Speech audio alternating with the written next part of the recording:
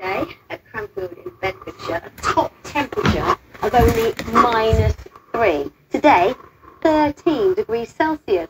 At Lakenheath in Suffolk, last Tuesday, -1. Today, 14 degrees Celsius. And how about this for a jump in temperature? Writtle in Essex at 6 o'clock on Saturday morning was at -10. Fast forward 48 hours to 6 o'clock this morning, and temperatures 22 degrees higher at 12 degrees Celsius.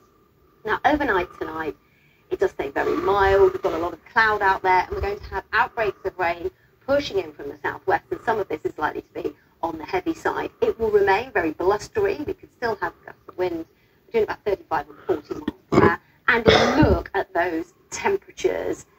These are actually higher than what we should have by day at this time of year. Lows tonight are 10 to 12 degrees Celsius. Certainly no frost tonight, and certainly a contrast compared to last Friday night, again at Writtle, where they recorded -12. Now back to the forecast. This is the front that brings us the overnight rain. Tomorrow it falls pretty quickly if all goes to plan towards the continent. So we may start off with a bit of early rain, but that should quickly move out into the North Sea. Drier conditions following in behind, although the sunshine might be a bit hazy due to a fair bit of high cloud. And temperatures again in double figures, around 11 to 13 degrees Celsius. And I think eventually these southwesterly winds will ease down. Then on Wednesday, another front bringing some rain during the morning.